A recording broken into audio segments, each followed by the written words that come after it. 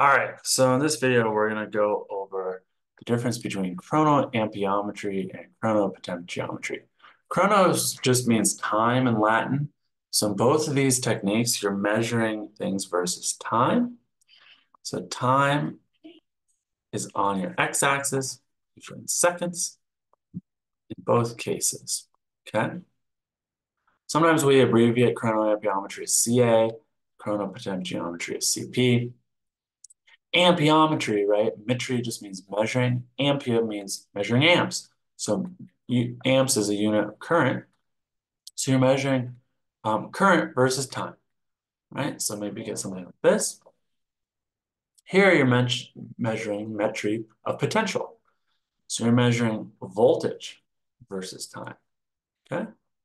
Maybe your voltage is rising over time. And that's fundamentally what is happening, okay? An interesting thing that you usually want to do in both of these techniques. Oh, and I should mention that here you're holding the voltage constant in chronoamperometry. In chronopotentiometry, you're holding the current constant.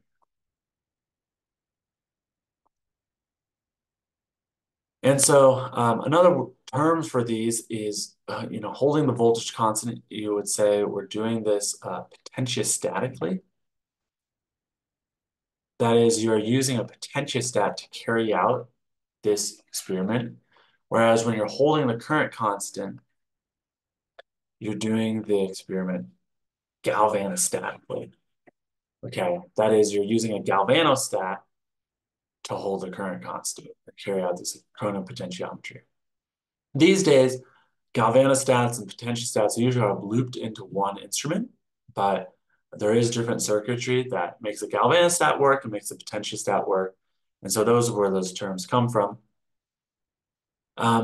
Generally, it's useful to perform chronocoulometry, that is, measuring the amount of charge passed over time. And you can do that in both of these cases. For the case of chronoamperometry, that's going to be equal to the integral, right? So if this was 0 and we're doing an oxidation, let's say this is positive current, we would take the integral over time, right? Because current in amps is equal to, well, I is usually how it says, but an amp is a unit of coulombs per second.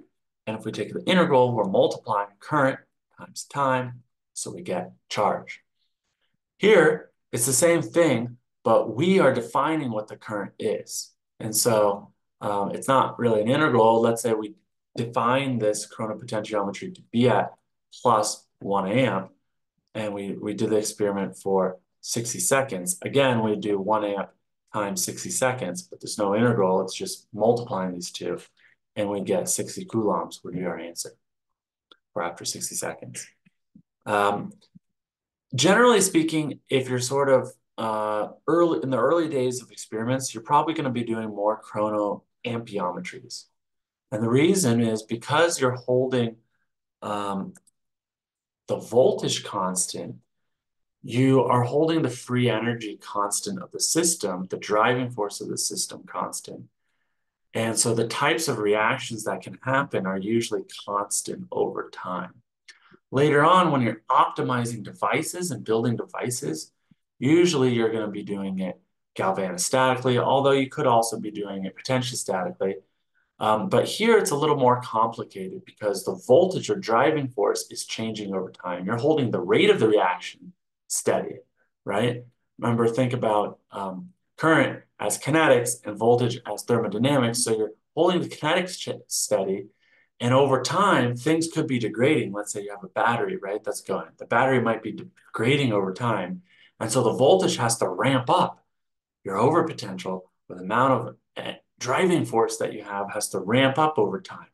And then different reactions could occur over time, different side reactions, let's say, as you're pushing the system harder. And so that just generally makes chronopotentiometry more complicated to interpret than chronoamperometry.